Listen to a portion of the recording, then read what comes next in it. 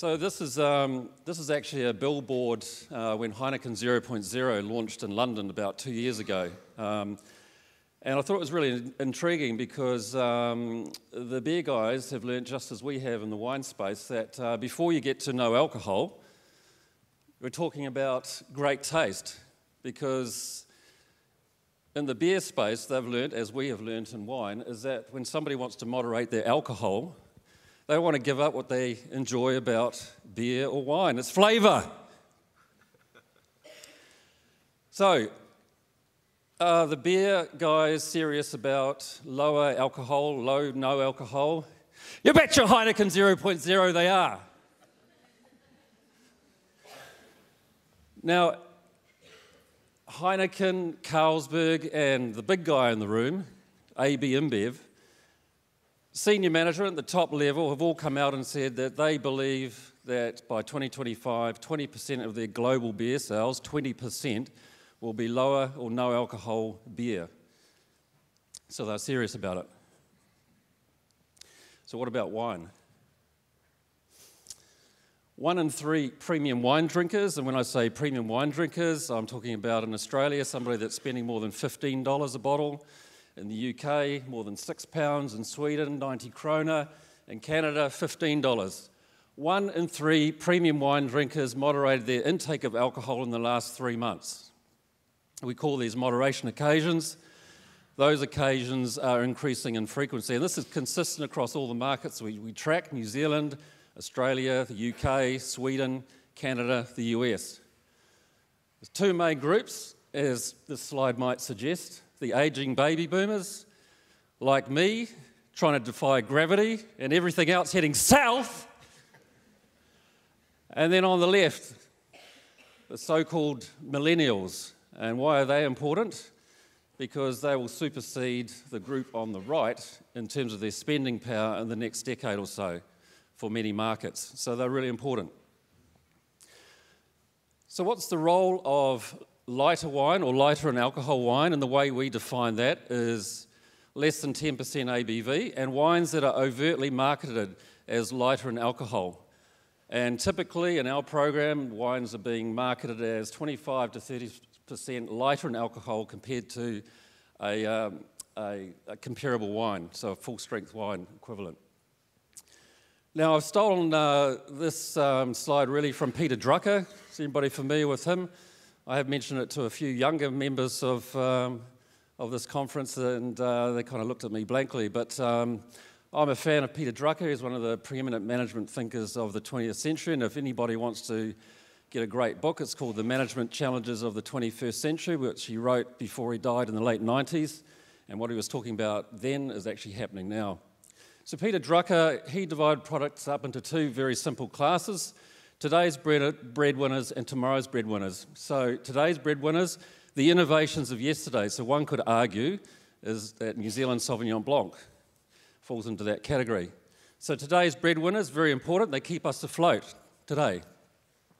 Tomorrow's breadwinners are either completely new products or modified or improved today's breadwinners. So what we've been talking about the last couple of days in terms of taking Sauvignon Blanc to the next level, modifications, improvements, and lighter in alcohol we consider to be not the breadwinner of tomorrow, but a breadwinner. And why is it important to have breadwinners of tomorrow? Because, like it or not, eventually today's breadwinners become yesterday's breadwinners.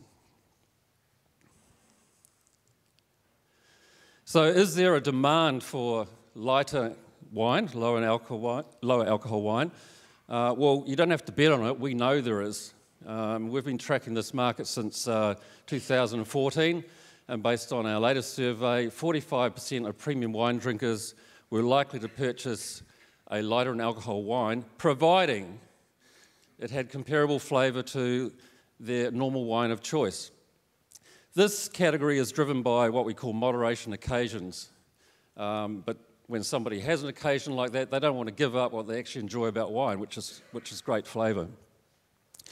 And the interesting thing, particularly for this audience, given that we're all here to talk about Sauvignon Blanc, is that Sauvignon Blanc drinkers are more likely than the average premium wine drinker to purchase lighter in alcohol. And we've certainly seen this in this market, and I'll share with you some numbers a little bit later on. So we know the market opportunity is real, and I actually quite like this slide. I don't know if you recognise it. That's the space shuttle, and off to the right of its right wing is Marlborough. And this space shuttle was called the Endeavour, and about 250 years before that, Captain Cook in his ship, the Endeavour, was sailing by in the waters. So I can show you how fast things change. We launched the first low alcohol wine here in New Zealand in the late 80s, and it failed.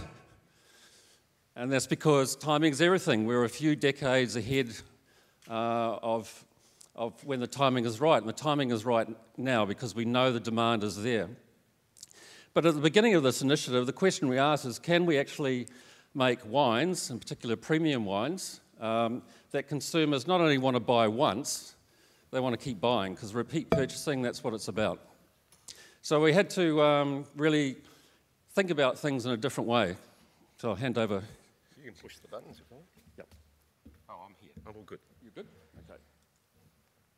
Thank you, Richard, for that introduction. So there is a real market there. The challenge for us is actually making the wines to match the demands of our consumers, which we're well conditioned with the wines that preceded this initiative. And many of you who are guests in New Zealand, I hope you've discovered that Kiwis tend to look at the world quite differently.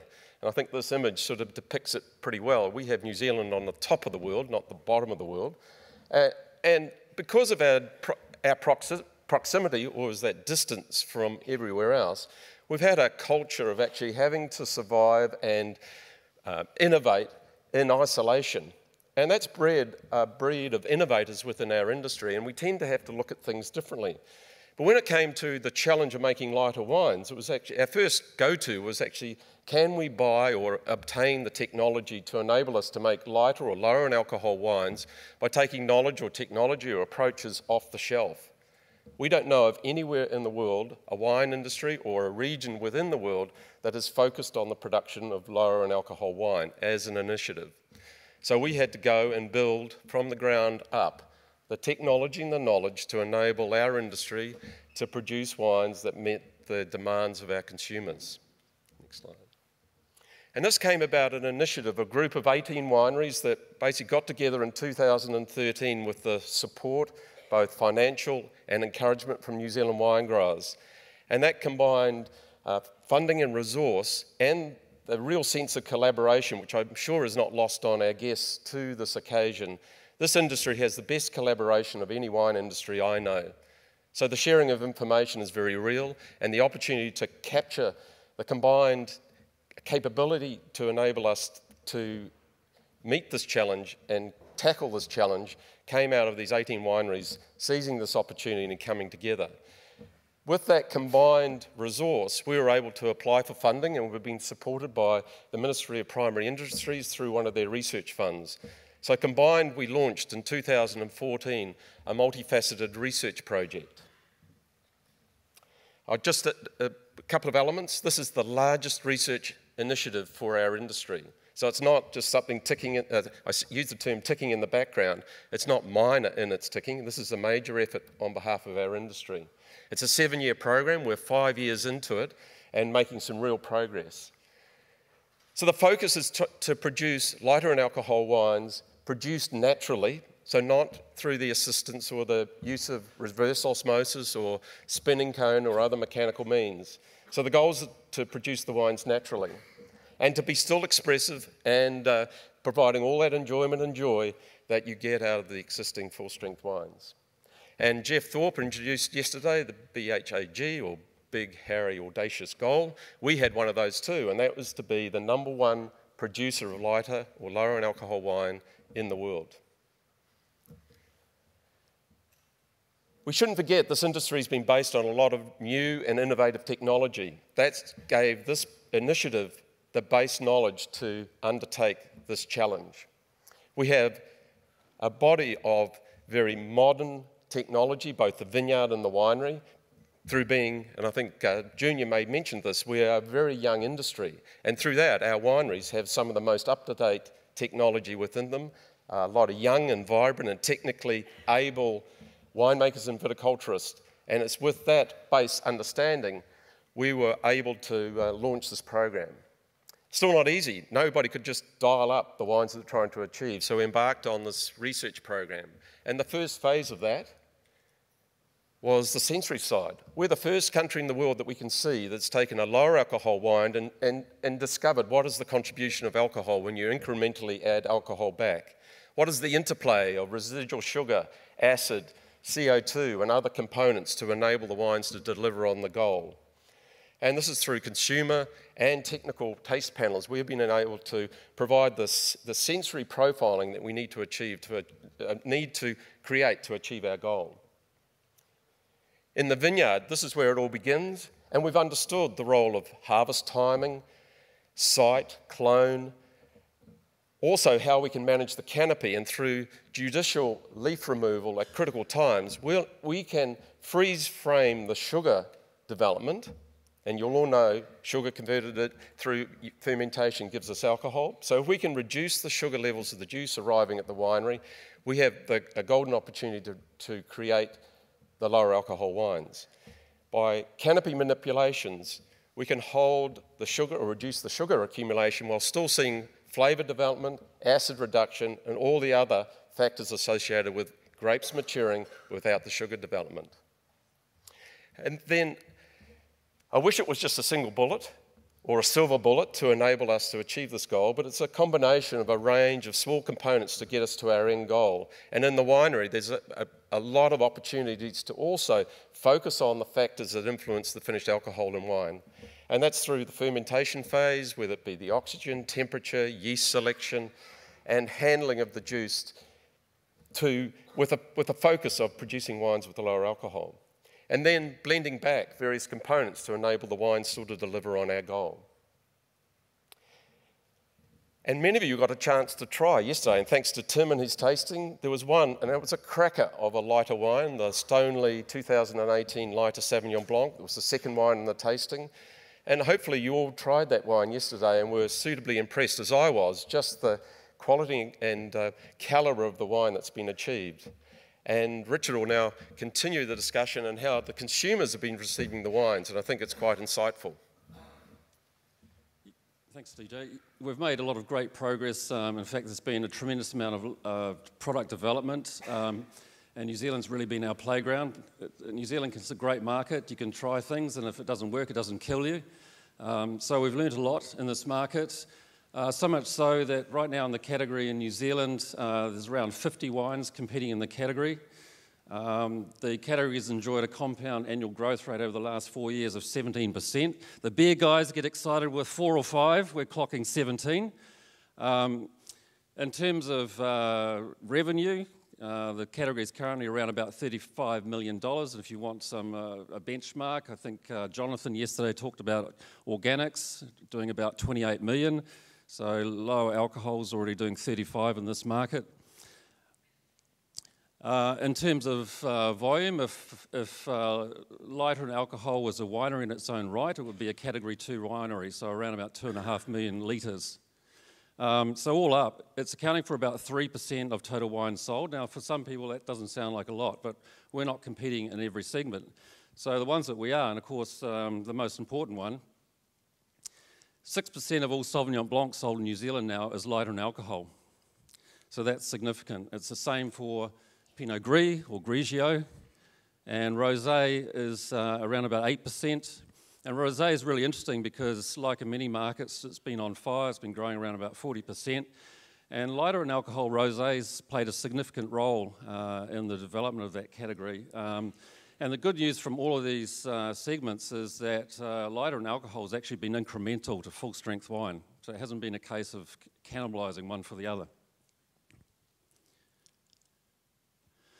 We've also, when we enter our wines and wine competitions, there's no special class for lighter in alcohol. We put them in open class, and deliberately so, because when a consumer buys a lighter in alcohol driven by a moderation occasion, they expect it to deliver on their flavour expectations. So this is the best test for us, is putting it into open class, and we've enjoyed, certainly in recent times, a lot of success. And just a few examples, lighter rosé won the trophy for best rosé in the Melbourne Wine Show. One of the Pinot Gris from our program picked up a blue gold in Sydney, and in a respected competition in New Zealand. This wine here, Stoneleigh Lighter, actually won a gold, and its sister Full Strength won a silver, so we love that. And incidentally, I know this wine was tasted yesterday. I think it was second wine in. There's currently 5,000 SKUs scanning in New Zealand, wine SKUs, and this wine is in the top 100. And some retailers are surprised by that. So it's got their why, not being purchased once, actually many times. So we're definitely seeing a lot of repeat purchase. Now in our development, you'll have to excuse the pun, we focus on the low-hanging fruit, so Sauvignon Blanc, Pinot Gris, Rosé. As DJ mentioned, our focus is on reducing the alcohol naturally, and to do that for red wine is a lot harder. And we're really excited, thanks to John Forrest and his team there, with a lot of hard work. We've had a breakthrough in red with a low alcohol Pinot Noir, 9.5%, and it tastes like great Pinot Noir. Our first commercial release of that was last year. Victoria from Booze, I think is here, was lucky enough to get some in the UK, and it was also sold exclusively to one of the chains here in New Zealand and sold out very quickly. So we're expecting great things, and John has certainly been very generous with sharing his IP as part of the program. So it's been an exciting 5 years, challenging 5 years. I think we're making a lot of progress. We feel like we're on the cusp of delivering part of wine's future. And along the way, we've collected a few fans, and I wanted to just finish with a quote from Philip Reedman. Philip was invited to oversee our first technical workshop, which was back in 2014. And then 3 years later, we invited him back for him to actually tell us how we were going. And he was so impressed with the improvement in quality.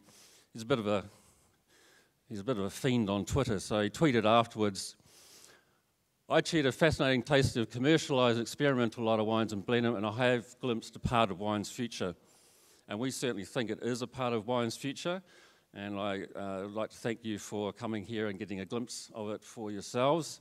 And I'd finally like to thank our international retailer guests who very kindly accepted our invitation to come all the way to New Zealand to learn more about the Lighter Wines program. So I'd like to thank Ali and Anne from Waitrose UK, Victoria from Booze UK, Marie from System Belaget, and Vincent from the LCBO in Canada, and also Nitin and Gary from Endeavour Drinks Group in Australia, and also Sharon Nagel, who's from Mondial Sauvignon. She's my terrible French. She's also been taking a keen interest in the category, and we thank Sharon for coming all the way from France. So thank you very much for your time and attention.